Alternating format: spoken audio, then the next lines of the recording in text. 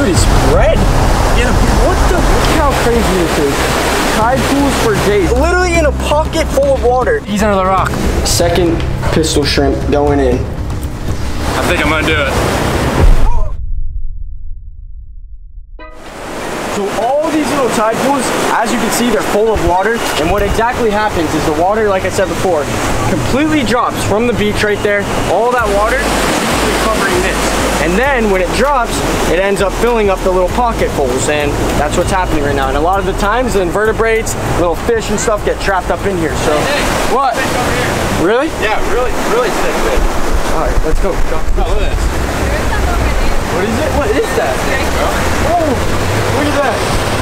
What kind of fish is that? I don't know. Dude, it's red. Yeah. What the? Yeah. He can't. There's no way he can get out of here. He's trapped. He's literally trapped. That's crazy. Oh, you got him. Look at this fish we just caught. First find of the day. Dude, that thing is beautiful. If you guys know what kind of fish this is, comment down below and let me know in the comments. Wow, that is so sick. Obviously the water comes up a lot. As you can see, we have literally pockets that come all the way up to here, full of water. So these guys are gonna be long gone. There's a full reef out there. Yeah, in like 6 hours, once the tide rises back up, all this is covered with water and the fish all go back into the reef. But when the tide drops, they don't know when the tide's gonna drop, so they end up getting trapped in the little tide pools. Right there. Where? Coral banded shrimp.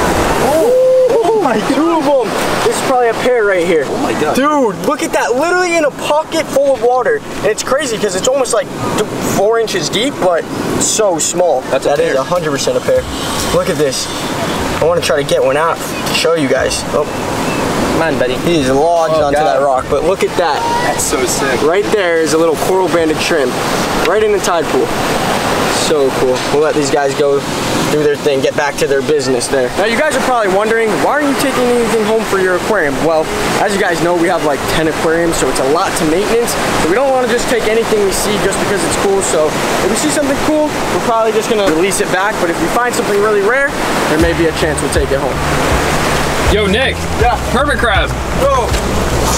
What kind? Not too sure. Oh, big old hermit crab. Look at him. You can see his little antennas hanging out there. Oh, so pretty, dude. Look at the shell on that hermit crab. He's got all that algae on top, probably from just sitting in the sun, and on the bottom, that's his real color right there. It's crazy how much wildlife are actually in these tide pools. Let them be. Ooh, look at this. Where'd they go? Oh, there's one right there. What? Pistol shrimp. Gosh. Holy Here, cow. I got you. I saw 2 of them. I got you. Oh my gosh, wait, come here.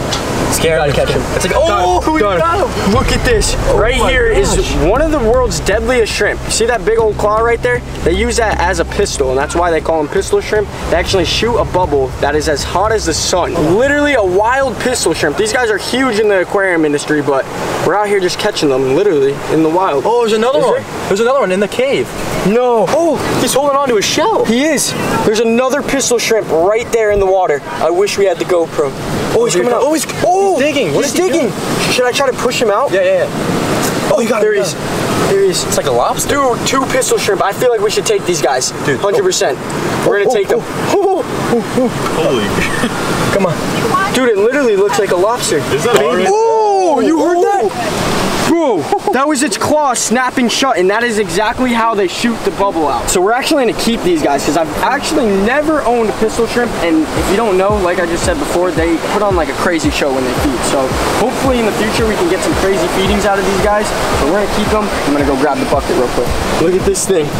Literally, oh my gosh, bro. We got 2 of them in one little tide pool here. I think we'll add like a couple rocks in there for them to like play with. What kind of fish was that? I just saw a little fish in this tide pool right here. I couldn't tell what it was. Oh, it's right here. Where? It's right here. Puffer fish? Oh! It's right here. No, don't let him go under. Got him. Look at that. Oh my gosh. A little puffer fish. Oh my gosh, dude, he's pretty. Really pretty. Should we keep this guy or release him? Up to you. I say we release him. Send him back. I think that's an oceanic puffer. Good find, Reese. That's so cool, bro. Look at him. So sick. Holy cow, we're going in. We're going in. God, I'm going in. You can't pay me to go in there.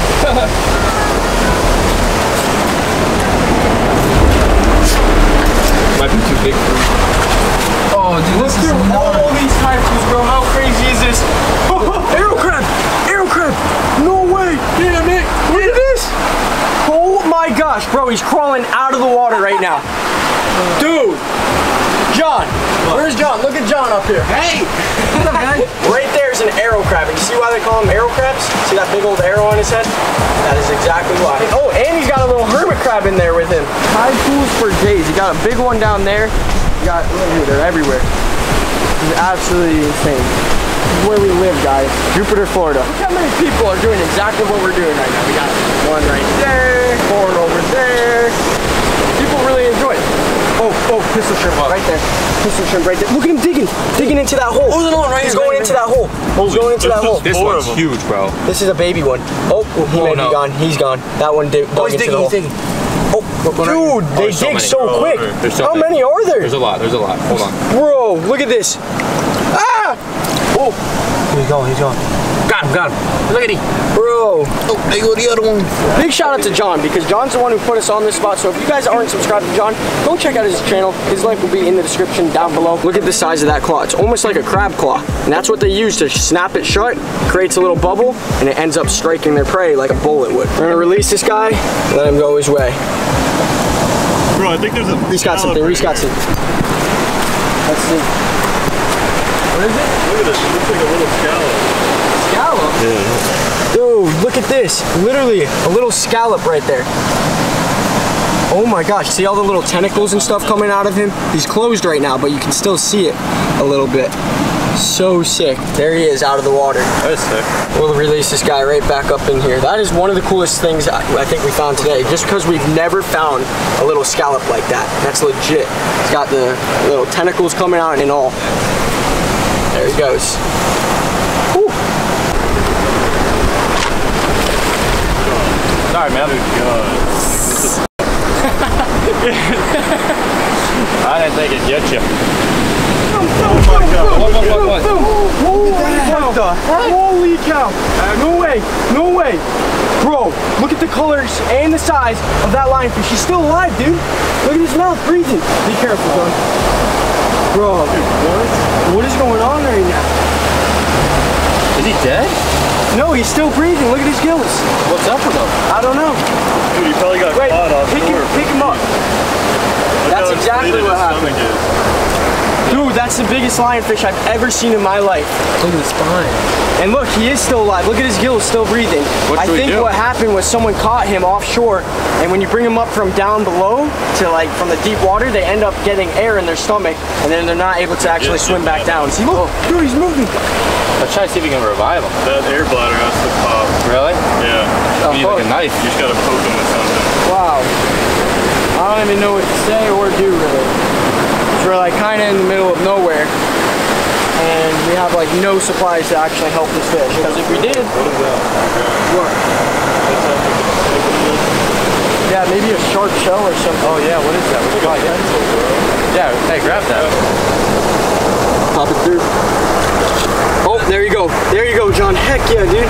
Look at all that air coming out of his stomach.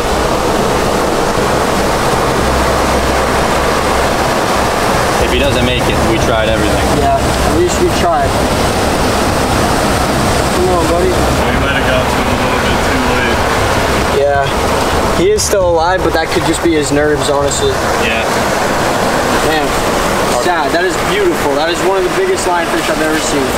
But we pretty much have to let nature take its course right now, and I'm sure a bird or even maybe a shark will definitely feed on him. So we ended up getting 2 pistol shrimp. We caught a whole bunch of invertebrates in general, but we are going to be taking home these 2 monster pistol shrimp. Look at them. They're under this rock right here. We're going to get back to the house, put these guys in one of our aquariums.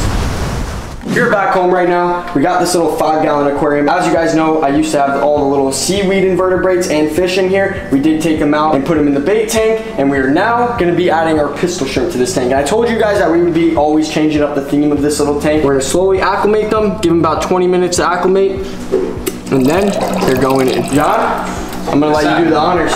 Let's go. Picking up the pistol shrimp here. Yeah, I'll do the honors of picking up the deadly pistol shrimp. Oh, did he try to do it? Oh no. That sounded like it. Sketch though, huh? It is. Look at that. That one's blue. That one's literally blue. Good. Yeah, he is blue. go. Here he goes. First one's going in. Oh, buddy. Oh, dude. What do you think he's gonna do? Probably dig into the sand or go into the rock. Yeah. He's gonna find a rock. Dude, look at him. I don't know what he's doing right now. Oh, it's got him. Get him, Nick. Second pistol shrimp going in. Oh, he's on the rock. The other guy's right there. Oh, he's underneath. Dude, he's underneath the rock.